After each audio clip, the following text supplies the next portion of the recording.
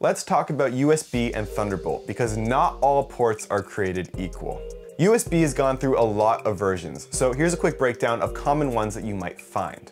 USB 2.0 maxes out at 480 megabits per second, which is way too slow for any media work.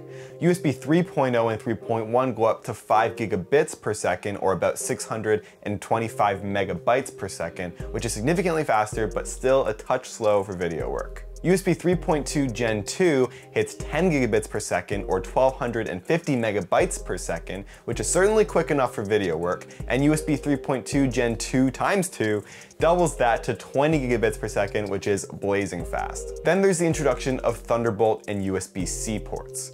Thunderbolts 1 and 2 were Apple focused and capped at 10 to 20 gigabits per second.